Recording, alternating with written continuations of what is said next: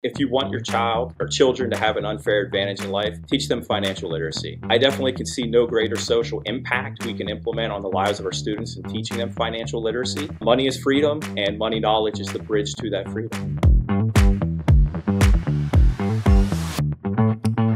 Hello, everyone. Welcome back to Intuit for Education's Teaching Finance series. If you don't recognize me, I'm May, your host. I haven't really shared that much about myself previously, so here's a super quick summary. I grew up in Taiwan, came to California when I was 11, went to UC Berkeley, and landed a finance job after college, but then switched over to become a high school math teacher, at that time teaching integrated math and pre-calculus. Best time of my life. I still keep in touch with many of my students who are now 24, 26, and some even have kids who are older than my own kids. As you can see, I'm now currently in EdTech, and I've been in this field for the last 7 years. That's it. Oh, and I can also rap 3 songs really, really well. Fresh Prince of Bel-Air, Super Bass by Nicki Minaj, and Superman by Eminem. And I don't do this in front of my own kids. Anyway, today we're going to focus on the topic of engaging parents and guardians, especially in the financial literacy space. And we have such a cool guest to learn from. When I first met Jeremy, I was just in awe of his love and dedication to his students.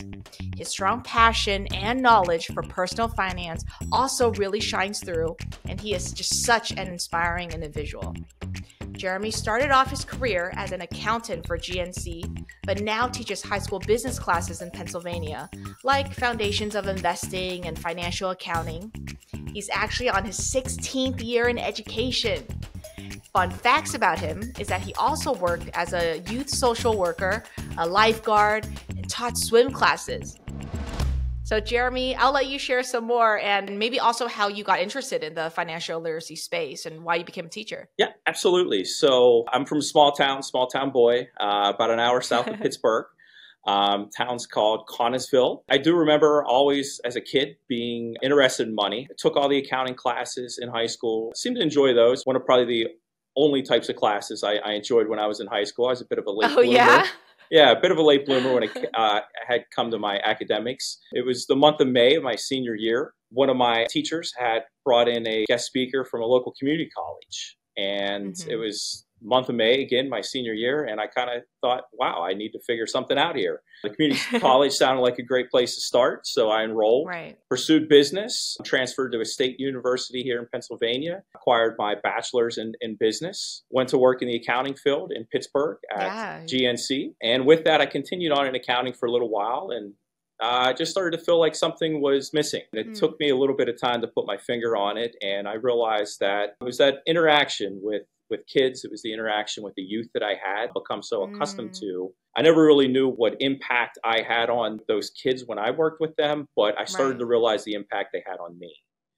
And that's when I knew it was time for a change. So I put a plan in action, went back to school, acquired my business teaching certification. It seemed like a good fit to move into. I do love the subject of business. Teaching definitely seemed like the right path. 16 years later, I have no complaints and still going strong. I love what you said about how kids transform your lives and how you really resonate with that. And that's why you want to be in your field. And yeah, that's amazing. What is so important about financial literacy and why, in your opinion, and I know you touched upon that of yourself and why money was so important to you earlier on, what is important about right now to teach it to your students before they graduate and leave you and go beyond high school? Why is it so important to impart this on them now? Yeah, absolutely. I'm going to paraphrase Robert Kiyosaki, Rich Dad, Poor Dad. If you want your children to have an unfair advantage in life, teach them financial literacy. I believe in that wholeheartedly. Money skills, money knowledge, they allow you to make plans, and we all know that those who fail to plan to fail. I definitely can see no greater social impact we can implement on the lives of our students in teaching them financial literacy. Money is freedom, and money knowledge is the bridge to that freedom. I want to now touch upon the topic of today that we wanted to talk more about. Yeah. So just a topic of engaging families, and I know you have a ton of families that you have to engage with for your students. Why is that important to you and just in general to teachers? Why is engaging parents and guardians and such so important to you and your students? For me, it all comes down to buy-in. The more we can get students to buy in, the more we can get their families to buy in, the better outcome for students. And again, just to come back to the whole proactive, reactive, being proactive, putting a little work in on the front end makes it so much easier and less work on the back end. If we can get students to buy into what we're doing and connect them to the schools, again, their outcomes are better. And quite frankly, it makes my job easier. How do you engage with your families on the topics that you teach? And how have you seen a difference after you've engaged and got all your students' supporters buying in? So how have you seen that change? Yeah, it's the $1 million question. How can you get families more engaged? Social media, I think that's a big. Really? Absolutely. For my classes, I've branded a little bit with my electives. I've created a lot of the social media pages, the Instagrams, the TikToks, the Twitters, or X, whatever we're going to call way. that now. Okay, I got to look you up after. Yeah. Yeah, by all means, at LH or at LHAOF1 for all those handles. And it's amazing how much traction you can build with students. And as students start to follow you and you're putting out quality content, their families start to follow along as well. Families are interested to see what their children are doing in school. I feel like an important piece of you teaching financial literacy in your classes is the more, like you just said, the more buy-in you have from the people around your students, the more your students are engaged, right? Mm-hmm. So how do you kind of approach that? Just advice for listeners, and then how do you get your students to feel more comfortable too? A few years back, well, probably more than a few years back, a decade or so ago, I really kind of retooled my intro level class to emphasize investing. Now, I'm not a stockbroker. I do not give any type of investment advice, but my thinking was stocks in the stock market and investing, that tends to really interest most people and certainly students. The stock market is seen as a device that can move someone into a better financial position. And I found a stock portfolio website where students can create mock portfolios. And so every year, at the beginning of the year, I assign each student $1 million that they can go out, buy whatever stocks they want. They have to track their portfolios every day. I incorporate a bell ringer. What I found is students go home, they are excited about that. They actually share that with their families. I've had students tell me that, after dinner, they sit at the table, they open up their laptop, they're looking at the stock portfolios, and the whole family's going through, well, we should buy this stock. Well, we should sell that stock. So it's a bit out of the box. Right. Yeah, I found that as a really great way to kind of pull families together. And, my goal with that was just to make students a little more comfortable with the idea of what the stock market is, and not to necessarily stray away, which I think a lot of people do because they don't understand. And it can be risky. It is scary. Absolutely. Yeah. But, when you sit down and you track a portfolio, even if you do horribly bad for the year, when you're looking at the charts and you're looking at a long enough timeline, I think it is a little bit easier to see that investing in safe investments over a long span of time, whether it be 10, 20, 30 years, you can get a solid return, and it's a great vehicle to build wealth. That sounds like your students are proud to share what they've learned in your class with their families, and that's a way to get them engaged, which is so cool. Have you heard from your parents and families and guardians, and what have they shared with you on what they feel of what you're teaching their students? How did they feel about being engaged by their students? And do they feel, of course, I'm sure they're so excited, but are they also kind of nervous because they don't know how to talk about the topics? Or do they feel like they're just there to support students? Yeah, I've received a lot of positive feedback. I've actually had some students come to me and say, hey, my dad was thinking about buying the stock. He wants to know what you think. Of course, I don't give financial advice. Wow. Yeah. But I've received positive feedback overall. I think most parents are thankful that the subject's being taught. Again, it's a little side anecdote. When the student's off for the day, which we all have off days, why do we have to do this? This is so stupid.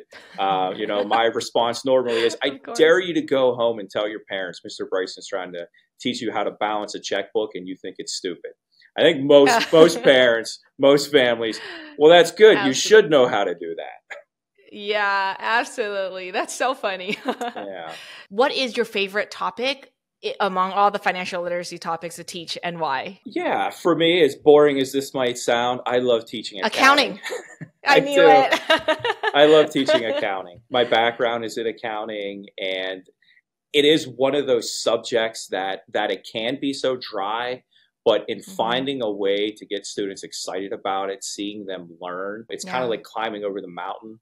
And, you know, I'm able to do that every year. I get students excited about accounting. I wanted to talk to you about Intuit for Education. And I think you have a really interesting story where, you know, you organically found Intuit for Education's curriculum, and now you've had experience in using that in your class. And, you know, what made you decide to want to branch out to explore different resources when you heard about Intuit for Education? You know, as you know, we're still launching, so we're still building curriculum and the product. And yeah, just your general thoughts on how you've incorporated in your classes, you know, why you chose to do so, and what have your students felt from that? I stumbled upon Intuit for Education. I was actually looking to implement QuickBooks and potentially a QuickBooks certification into my accounting classes. Just out of happenstance and searching for that, I stumbled upon Intuit for Education. I thought, oh, what's this? I created an account. I logged in, looked over the curriculum. I've been, again, doing financial literacy for about 15 years, 16 years now. And I've looked over a lot of curriculum. A lot of what's out there is very surface level. It doesn't really go very deep. The depth and breadth of the curriculum just isn't robust enough for me in my classes. And as soon as I started to log in and look through the lessons and see how the lessons connected to one another, the chapters connected to one another, I could tell that there was a lot of quality to the curriculum. And I definitely knew I was going to incorporate into it. The curriculum I've found to be very robust. Most of the curriculums I have reviewed cost money. Intuit's free. And just comparing the two, I don't believe there is a comparison. I can't speak enough to how robust the curriculum is and how thankful I am that Intuit has taken their resources to make the lives easier for myself and my colleagues, as well as build such a curriculum that will have an impact on students. That's so great, Jeremy. I feel like it's very comforting to hear that, because that is the mission of our org, is really to provide a free resource for educators to save them time to learn, to teach, so that we can give kids the best quality, the best material for them, you know. So going deeper into that, what have you done with Intuit for Education with your students, and how have you incorporated that in, maybe just for other listeners who are interested in doing the same thing? To start off, I had a few planned days that I was going to be out in the fall where I knew a substitute would be coming in. So some of the self-paced modules I left as assignments for students to work through on their own, just to test the material, get their feedback. Their feedback was positive. They enjoyed the material. I'm starting now to just get around to actually incorporating the curriculum daily, what I've found to be the best strategy for my classes. And this can change class to class, year to year, but is actually to go through the self-guided curriculum with my students first, go through the slide decks, go through the activities. Once we complete the chapter as a whole group, then I assign them the independent pathway for them to work through on their own, and they take that final self-assessment at the end.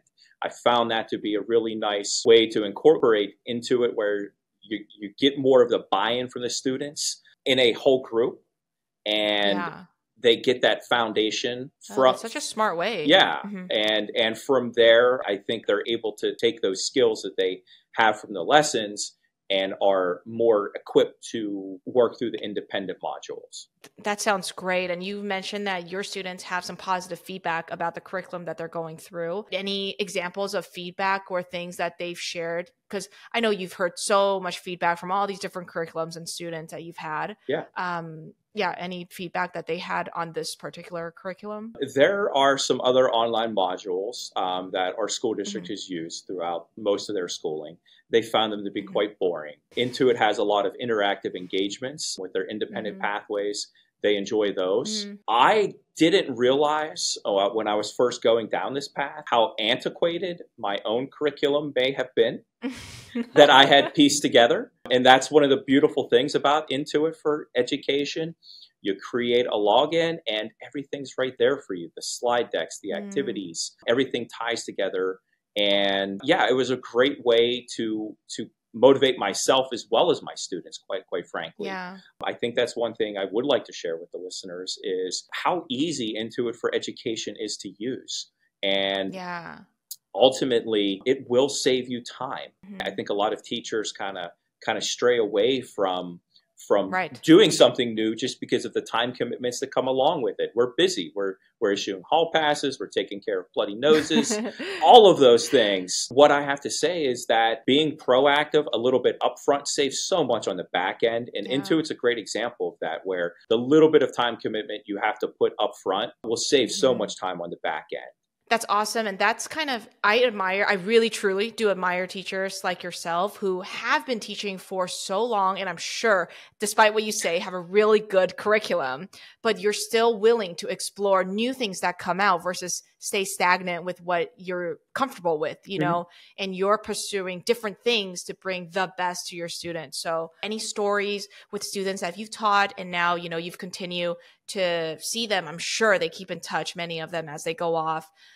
Anything that you've seen that you've taught them in high school that they use after high school, or what do you see that's lacking for some students who maybe don't have financial literacy knowledge to begin with? Sure. Just sort of like the impact on this topic, on students. Sure. Off the top of my head, two former students come to mind. The first student, a couple years back, he actually acquired an internship at a local state Mm, farm agency. Another student certainly was never intended on going into the business field, but enjoyed the mm, classes, realized the power of the education and learning financial literacy. Took mhm. all of my classes, had graduated. We stayed in contact a little bit. He actually got a job pretty close after graduation, or pretty soon after Mm, graduation, in our local coal mines. It was great career for him, making a lot of mhm. money. And he actually stopped back about 6 months or so after graduation just to stop in and see me. Wanted to shake my hand, thank me for everything. He knew what to do with Oh, his paycheck. So yeah, those oh, moments are definitely special moments, and two that stand yeah, out to me. And just yeah, just to piggyback off another thought too that you had yeah, asked, which was the importance of students who don't learn this yeah. and don't Right. have access to financial literacy in their schools. We all know the stats on the increased effects financial literacy can have on reducing bankruptcies while Yeah. improving credit scores, retirement savings for people. So when I think of Right. financial literacy, I definitely think big picture and the impact that we can have by teaching this type of education. What would you say to listeners who maybe are new at teaching or new at the strategy of starting to engage with their students' families? What advice would you give them on how to start? Because I know for a lot of educators, there's this, invisible hard line between themselves and families, and it's hard to kind of step in and engage them. It's Mhm. scary. So, what advice would you say to kind of get them started and comfortable enough to open those doors? Sure. Being proactive with families, engaging families, I think the results speak for themselves, and it saves so Yeah. much work on the back end. I would Yeah. encourage all teachers to engage with parents as much as possible. It goes a Mm, long way. You're not going to be yeah. successful with everything you do, but I Hmm. definitely believe that overall you will be more successful by engaging those families, making them part Yeah. of their children's education. And I definitely believe that they should be. I know you have an 8-year-old. I Yes. want to know two things. Is the most important topic you would want your 8-year-old to know by the time she graduates high school related to this financial literacy? Like, what's like one key thing you need her to know?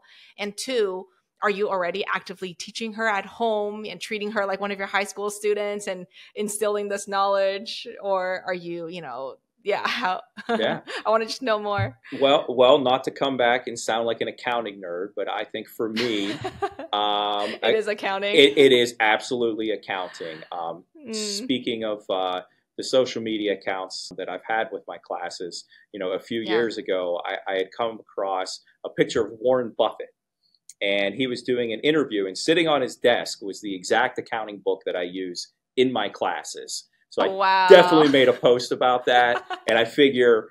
Um, if Warren Buffett places such a heavy emphasis on accounting, I think everyone should.